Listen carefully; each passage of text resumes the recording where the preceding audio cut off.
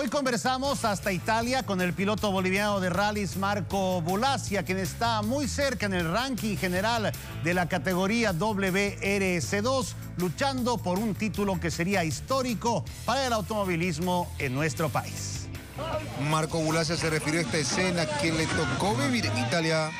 Entré un poco más rápido a la curva de lo que era, nos salimos, empezamos a volcar y dimos una vuelta y nada, caímos, por suerte no tuvo ningún daño el auto y también tuve una reacción bastante rápida para volver a pista y perdimos como 7 segundos, 8 segundos nada más.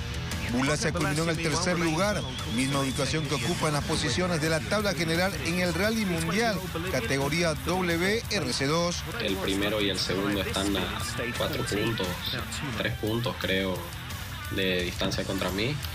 Y nada, seguimos en la pelea, vamos a trabajar más todavía para nuestra próxima competencia para ver de seguir escalando posiciones. Marco ya se alista para su próximo desafío. El Rally de Estonia, a mediados de julio. Es un rally que ya hicimos el año pasado, es un rally bastante rápido, con muchos saltos y que disfruto mucho.